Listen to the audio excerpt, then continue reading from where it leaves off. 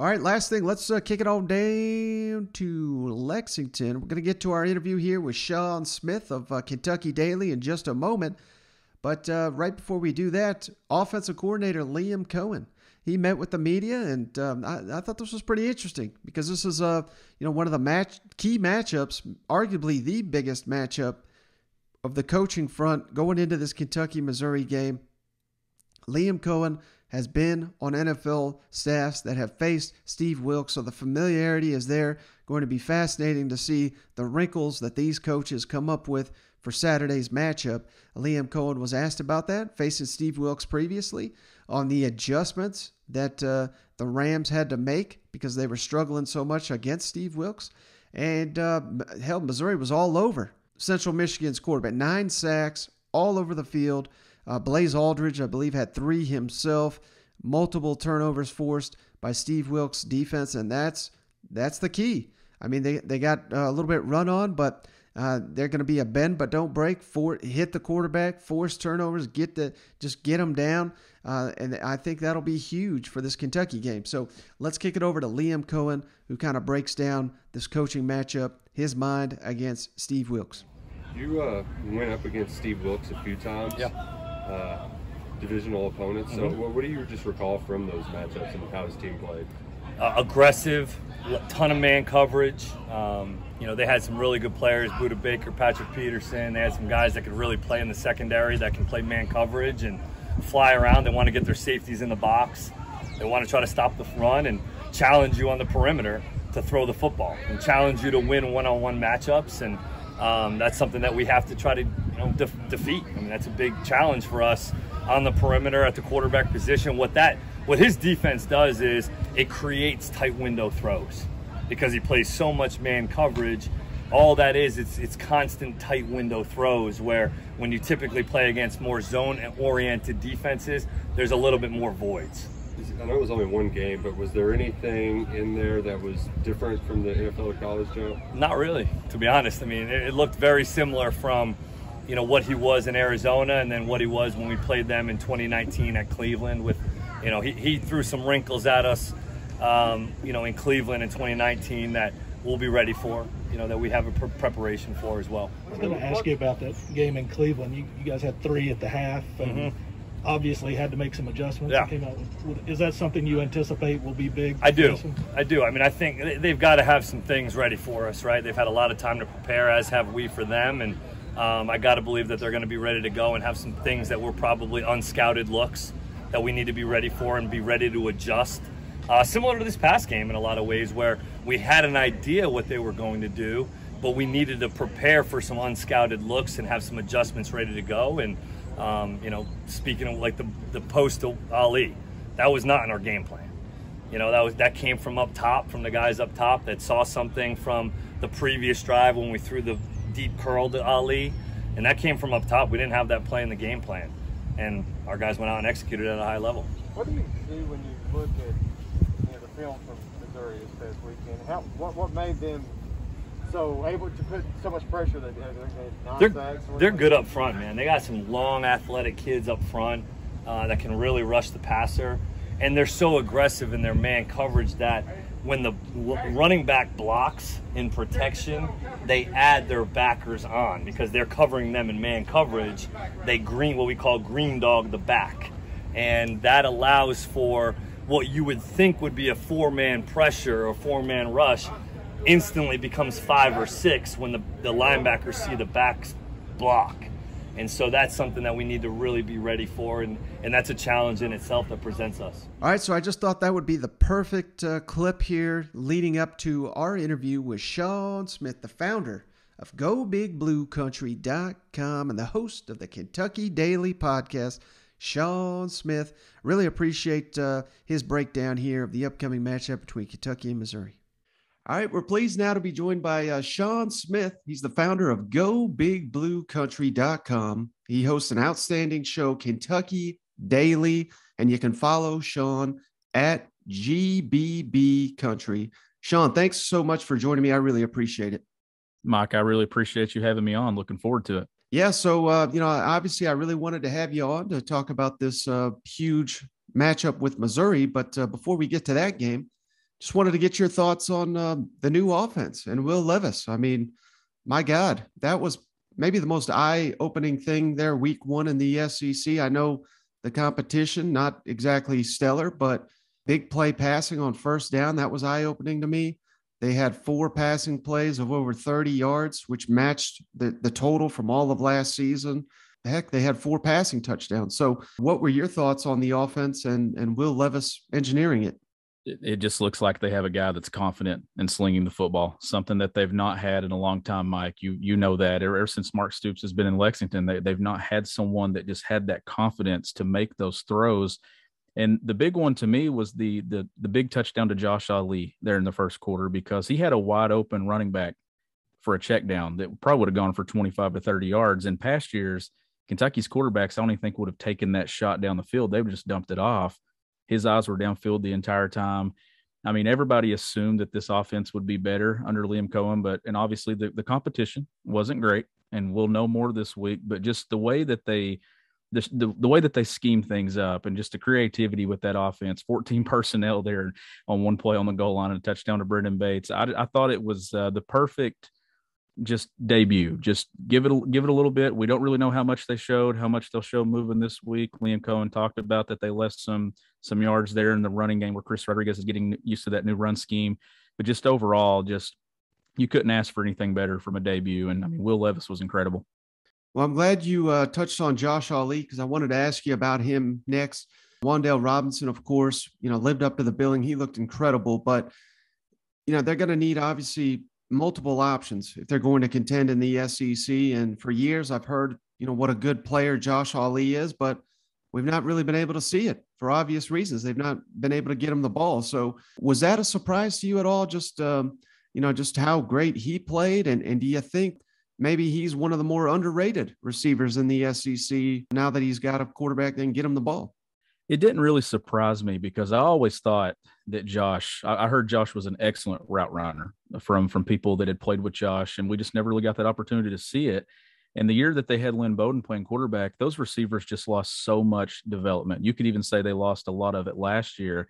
So I went into this year, I actually picked, and you don't really pick seniors, especially a fifth-year guy, to be your breakout player, but he was actually my breakout player pick. Usually that's a younger guy moving throughout the program. So I wasn't surprised with that. And I just think that having Wan'Dale Robinson, having a guy like Chris Rodriguez on those play fakes that just require so much attention, I think that you look at Josh Ali, and he could be, honestly, I think he could end up leading them in receiving yards this year. Even though Wan'Dale's probably their best option, I think that Ali could be one of those guys on third down for Levis in the middle of the field that can make a lot of plays.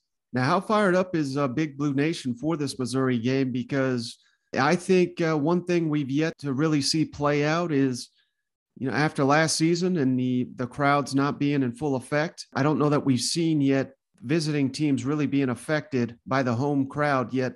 I think we may be getting that in Lexington. Are we expecting a sellout there for Kentucky? I'm expecting it to be close, for sure. I think that this will be the biggest game, obviously, since Florida came to town in 2019, and that was a sellout crowd. You see Vince Marrow on Twitter yesterday talking that they need Kentucky fans to sell it out. Mark Stoops has challenged fans. Will Levis has said it. I think that people are looking at this game. I think, honestly, people have had it circled for a while. Mark Stoops downplayed this being a rivalry in the SEC East, but, Mike, whoever wins this game, it's a pivotal matchup. I mean, it propels one of these teams upward, while the other one kind of it sets them back a little bit. I mean, Kentucky fans are dreaming of a 9 to 10 win season. That doesn't happen if they lose this game. If they win this game and they start 4-0 and they have a realistic chance to do that before they get into that middle third of the schedule, this is the game that really determines their season, in my opinion.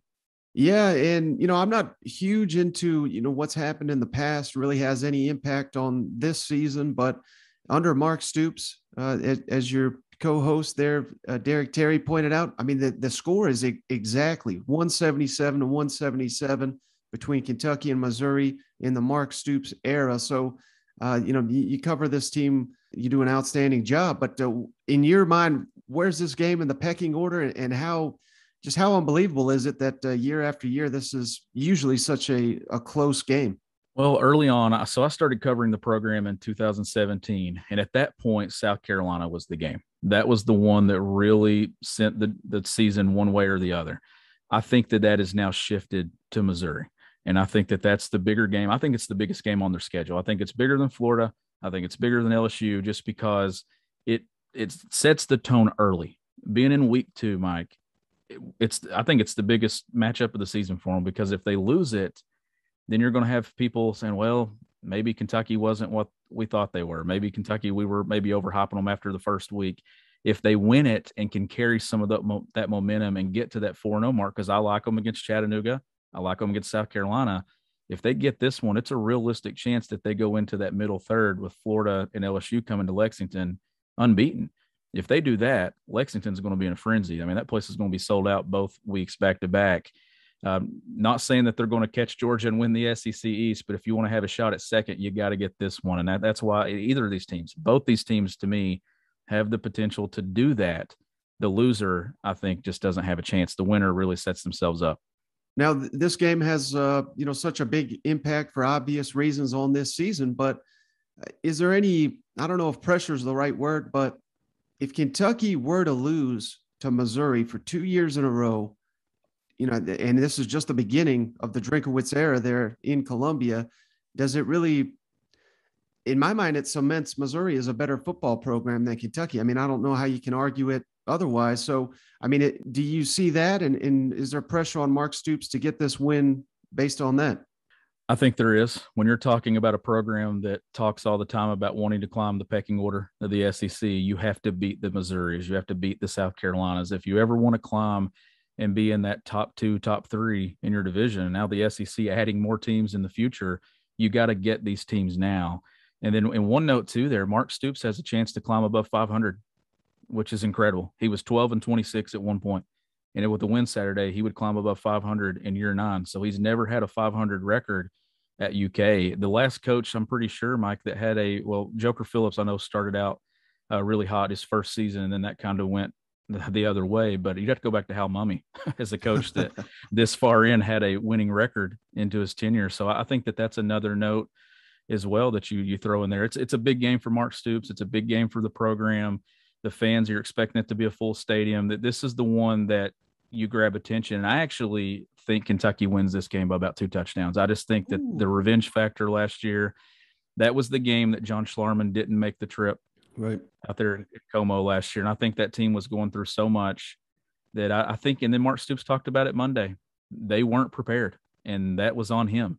So I think that you're going to see a re-energized football team, a focused football team that I think wins this game by 14. It's interesting because I was going to ask you about that. I've not seen Mark Stoops kind of come out and, say he got out coached and, vow that that's not going to happen again. And I don't know if you caught Drinkowitz yesterday, but, he was heaping praise on Mark Stoops. And at the same time, he noted, well, hell, he's been there almost a decade and, we're just getting this thing going. So I don't want to say he's making excuses, but clearly I think Drinkowitz outcoached Mark Stoops last year. So how much, not only Mark Stoops, but that entire Kentucky program, how much motivation does that give them this week preparing for the Tigers? It gives them a ton of motivation. I think that's where it's at. I think that this staff has had this game circled since the schedule was released because of the way that they performed last year out there. I mean, I don't remember the exact numbers in passing yards, but it wasn't very much. I think that you're going to see this offense try to get creative a little more. They're obviously going to try to do better in the run game. I know, like I said earlier, Chris Rodriguez is learning that new scheme, that new blocking scheme and things, and he missed some yards, left them on the field. So I expect a heavy dose of that. And I just think Will Levis, the confidence that he has, I mean, the thing that stands out to me, Mike, is they named him a team captain. His teammates did. This is a guy that didn't get on campus until the summer. And you go back, and I know someone pointed out to me on Twitter the other day, they said, well, usually the quarterback's the team captain. Well, not in Mark Stoops' tenure. You can go back and find 4 years where the starting quarterback was not a team captain. Even on the 2018 team that went 10-3, Terry Wilson wasn't a captain. He was a transfer. So I think that alone told me that whatever this guy has, whatever the confidence is, it's infectious. And I think it's bleeding throughout that locker room right now. And in this coaching staff, there's a swagger about them. And I think it honestly starts with Will Levis. Now, Missouri had 9 sacks against Central Michigan in Steve Wilks' debut there last week. Obviously, Kentucky offensive line a lot better than Central Michigan, but Kentucky's got a reputation as being elite run blocking. How do you think this offensive line holds up against this pass rush that looks pretty impressive there from Missouri? Yeah, and I thought they held up nicely last week, but that's against ULM. I thought the pockets on those deep shots looked really good. I thought the running backs did a really good job in pass pro, but that's the one that you're watching. An offensive line, Darian Kennard, and these guys who have just been run blocking and, using the running game for the last few years. They have to be really good in pass pro. So I am paying attention to that. And I think that's the matchup that you look at this week is that offensive line and how they handle that. Do they give Will Levis a clean pocket? Are they good on third down? And we'll see if some of these big plays will carry over to this matchup. All right, I want you to make a prediction for this. Chris Rodriguez rushing attempts or Will Levis pass attempts against Missouri? Which one's higher? Chris Rodriguez. Yeah, and I think that's the right answer because if you watched Missouri in the opener, CMU had a ton of success on the ground. We're all loving what Will Levis does, but it would seem to me that Chris Rodriguez has got to be your workhorse in a game like this, and that certainly seems to be the recipe for success against this Missouri defense, don't you think? The thing with this offense that I think is going to stand out the most is when you got a guy like Rodriguez, if you can set up that running game and get some of those play action plays, and you got those receivers like a Wandale Robinson, you can throw underneath. I think that the underneath part of this offense is actually going to be where Kentucky gets a lot of damage done this year. Not as much down the field and over the top. I think that middle of the field, those underneath balls, are where it's at. All right, last thing for you, Shawn. Obviously, you're picking Kentucky to win it. Not surprised by that prediction, but if Kentucky wins it, why? And then if Missouri wins it, if that were to happen, maybe there's issues with Kentucky that you see being exploited. I'll go the revenge factor for UK.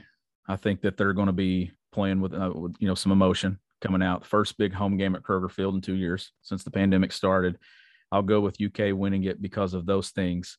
And then if Missouri wins it, I think it might come from Kentucky maybe putting too much pressure on themselves, or maybe ULM wasn't the competition Kentucky really needed, and maybe this up level in competition, this uptick in it, maybe Kentucky's not ready for it. Maybe the timing's off on some of those throws, some of those plays. I think that would be the difference maker, honestly. I think Kentucky's the more talented team. When you look at recruiting, I think that they've recruited better to this point. But Missouri's certainly closing the gap when it comes to 4 stars and the number of 4 stars on the roster. This is just a massive matchup. This is one that Mark Stoops does not want to lose. You want to get this one with 2 games coming up that you feel like you have a good shot at winning. This is just a massive game for both these programs. Whoever wins this game, I actually think finishes second in the SEC East. That's how pivotal I think it is. All right, he's Shawn Smith, founder of GoBigBlueCountry.com, host of the Kentucky Daily Podcast. You can give him a follow at GBB Country. I really appreciate you, Shawn. I appreciate you, Mike. You do an excellent job.